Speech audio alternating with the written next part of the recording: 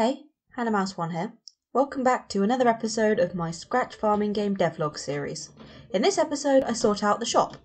First though, I need to make a way of actually getting to the shop. I could just have a button for this, but I want to eventually have several places to go around town, so I opt for a map instead.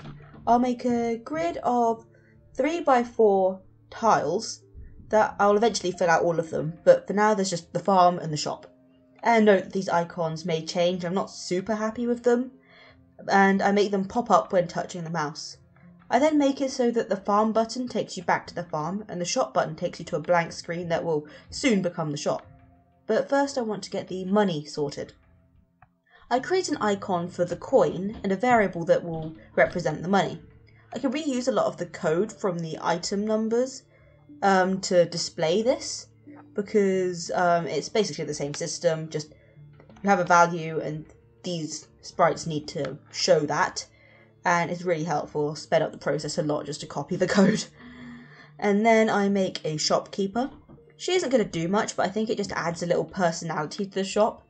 I was kind of thinking about, like, you know, the shopkeepers in, like, Moshi Monsters who, like, don't do anything other than say, like, a random quote each time you walk in the door. I'm kind of having it just that, like, every so often she just says one of, like, 5 random things. Just to make the shop feel a bit more personal, a bit less boring.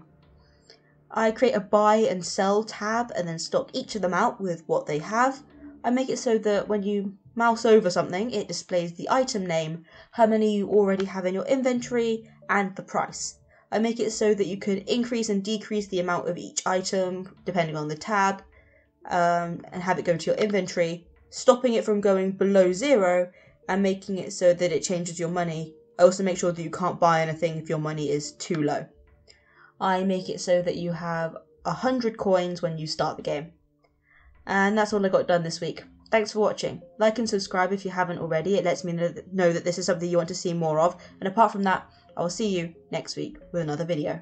Bye!